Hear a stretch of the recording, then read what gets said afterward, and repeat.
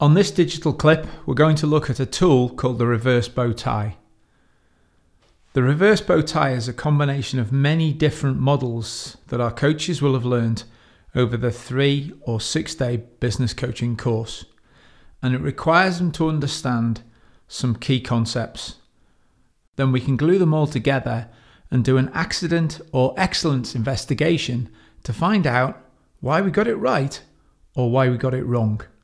Because more often than not, we only investigate behaviours when somebody got it wrong. And the mission, I guess, most of the time is to find out who to blame, not necessarily prevent anybody else from making the same mistake or recognising that the mistake was a cultural issue or a system failure rather than just an individual choice. So we start by looking at the negative experiences of the accident in the first place. And our mission is to drive the experience of the individual who had the accident down to the lowest possible level on logical levels, down at low level environment or at best the effect of their behaviour. This allows people the openness and security to report accidents and incidents without feeling like they get blamed. If you consider how some organisations get it wrong, in one power station many years ago, we used to have a situation where you did the walk of shame. If you were the person that lost the safety record, you got to walk down the drive to the end of the site and change the so many days since we had an accident back to 0. Now, I don't know about you, but I wouldn't be reporting my accidents if that's what I had to do. Whether it's the way we communicate it, the way we report it, how we look after the injured party, how we communicate it around the team, there is always something we can learn from the positive experiences after every accident.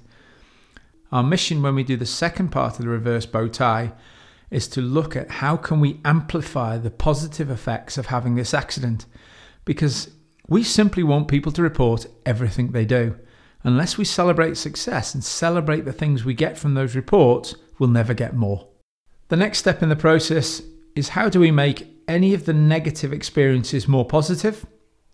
And how do we make them more real and now? How do we share the learnings and the experiences that we get from this accident or incident and share them in a way which allows people to try them on for size? So some great things you'll have seen other businesses do. Somebody has an accident, and rather than discipline them or sack them, you say to them, well, you can come back to work, but what we want you to do is personally go out and brief the teams on your experiences. So the real and now phase is about looking at the experiences, both positive and negative, and making sure that we nail them home so everybody gets to learn for free. The next challenge for us is to consider whether the person was a player, supporter, walking dead, sniper or terrorist in their actions that led to the accident. The reason we do this is more often than not, managers perceive that the person who had the accident was probably below the attitude hurdle. They were a sniper, walking dead or terrorist. And the mission from this part of the exercise is to get people to realise that actually it's our players that have the accidents.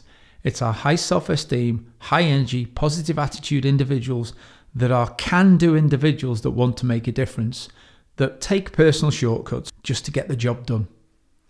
And what we have to consider as leaders and managers is our role in that. So having recognised that the person or persons involved in having the accident were probably players, the next challenge for us is to recognise the true depth of culpability within the organisation. It is very easy to blame the person who got hurt or the team that allowed him to get hurt. When we consider the level of change that is required within the organisation, we need to consider who is it that needs to make that change. The second we start to recognise that there's no such thing as a one-off behaviour, therefore everybody did it, it becomes a more systemic issue. Then we're automatically looking at the level of supervision, our systems and procedures, or worse, we could even be looking at our managers and leaders and looking at our beliefs, our values and our identity as a business. If we always assume the individual is at fault, we consistently miss the learning opportunities that is our systemic culture that's causing the accident in the first place, and therefore we never deal with it. And consequently, we keep repeating the same accidents over and over again and blaming the guy on the ground because he didn't do the right thing. use a CAT scan, dig by hand, and so on. So having decided who in the organisation is responsible, or at least has a different choice to make when we talk about trying to prevent this accident or incident happening in the future, we can finally start to look at the thinking.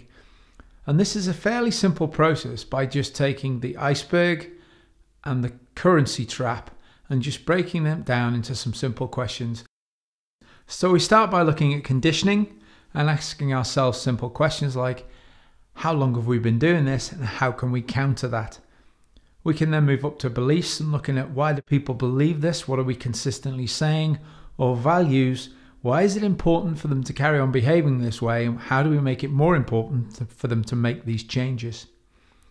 We can then look at attitudes and feelings and emotions and how they're affected by the way we currently talk about safety and performance, and consider whether we could do it a different way to encourage people to have more positive conversations. And finally, the easiest part of our accident or incident investigation is to look at the complacency trap and ask ourselves which one of the core triggers has created this incident. Now, you'll normally find that it's 2 or 3, but one will be evident. So when we look at alpha, where was their head? Was it in a different place? Had they been working long hours? Had they been concentrating on a high-risk activity? Was it a slip, trip and fall, a below the knee or above the eye accident? Then we can go to habits. How long have we been doing this? What are the tools or systems or procedures that we're ignoring? And how many other people do it the same way too? Then we look at time versus risk. What were the time pressures, both internal and external, that allowed the person to prioritize time over risk in this case? And then personal risk perception. How many times have we done it this way and got away with it? Who else does it this way and gets away with it? And what allows them to consistently think they're going to get away with it? And we can then lead into our consistent communication as the final part of this jigsaw. Because if our consistent communication is meters, fixing, doing it quickly is more important than doing it safely, then we'll find ourselves in this situation all over again. Even if we get everything else right, if we consistently allow people to believe that performance and efficiency is more important than safety, they will always make that judgment as a high self-esteem individual to get the job done. The final part of our reverse bow tie, I guess, is just to consider if we only use it for accidents and incidents, then we just learn how to prevent failure. What happens when we get something really right? You can use the reverse bow tie to examine why we did it well and how do we do it more often. And so you take exactly the same approach for excellence as you do for accident.